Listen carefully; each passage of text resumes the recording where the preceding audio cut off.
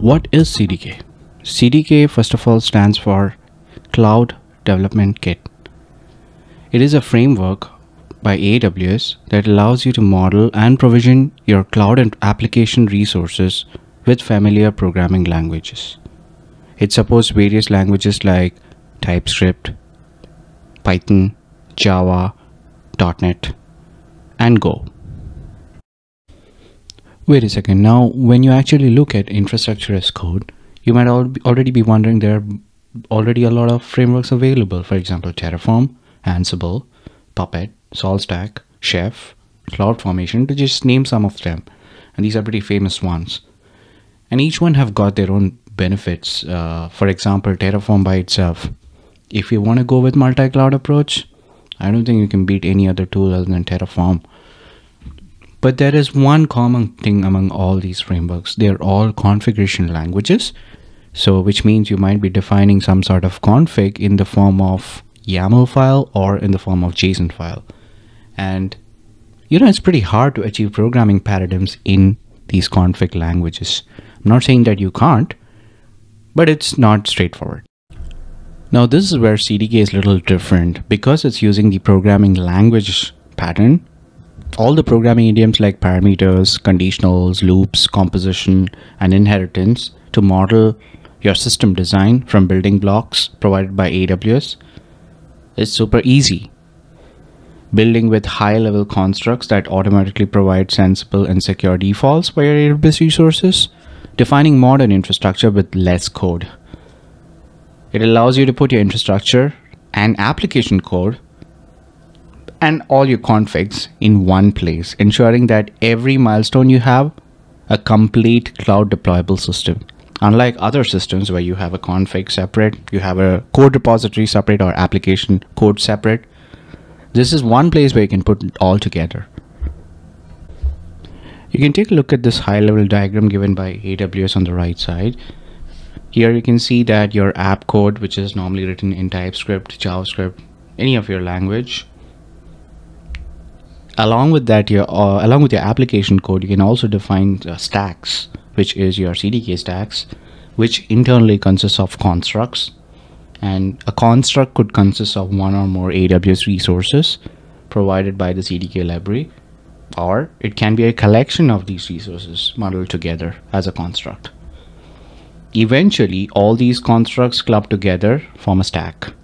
These stacks are eventually converted into an AWS CloudFormation template, which is what is used to spin up your infrastructures in your AWS account. Now this is going to be the actual hands-on session, setting up CDK on your local machine. In this section, I'll be covering some prerequisites required before setting up CDK on your local system. I'll also be sharing some of the commonly used programming IDEs, some pretty popular ones, the actual CDK installation itself, and I'll also be giving you some reference articles and workshops for you to get started with. As I mentioned, these are some of the prerequisites that are required before you actually get started with your CDK installation on your laptop. Some of the things here are pretty clear. Let's begin with the first one, is the AWS CLI. You need to make sure you have your laptop installed with AWS CLI. And this article pretty much gives you the installation setup for both Windows as well as Linux-based machines. That includes Mac as well. The second important thing to get started with is setting up your AWS account. By AWS account, what I mean is your AWS profiles on your local laptop. And these profiles would mean your access IDs and secret keys of your AWS account. Third is Node.js installed on your system. You need to make sure you have a certain version and above. In this case, they're pretty much given here that it has to be higher than 10.13. So please make sure you have a Node version higher than that installed on your laptop. These three are pretty basic things that you need on your laptop before to get started with. In my case, let me show you my terminal. NPM version, I have 8.19. Node version is 18.10 in my case. So that should work fine, totally fine. Now let's get the actual CDK installation itself. To install CDK on your local system, you can get started with this command: npm install -g to globally install it, AWS CDK. As you can see, it installed these packages on my local machine. And if I just type CDK -version, it should show that I'm using the latest version, which is 2.56.1. It's the same command that is given out here as well, CDK version and npm install -g AWS CDK.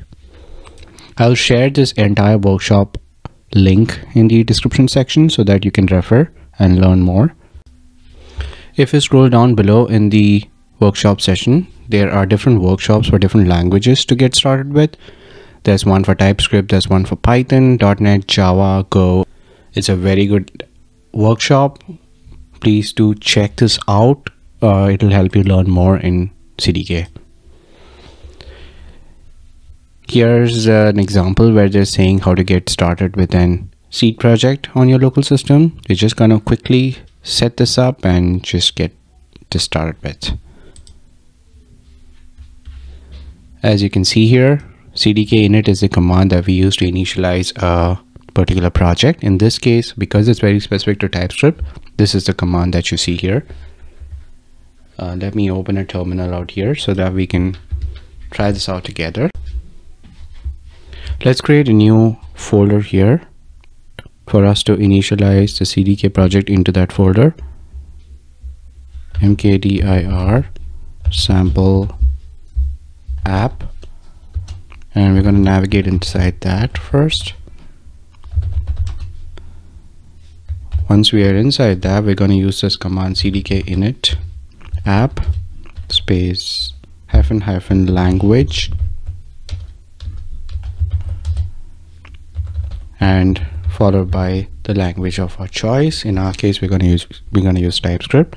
If it's going to be Python, you're going to put Python out here. And as soon as you hit enter, it'll initialize the seed project into that folder.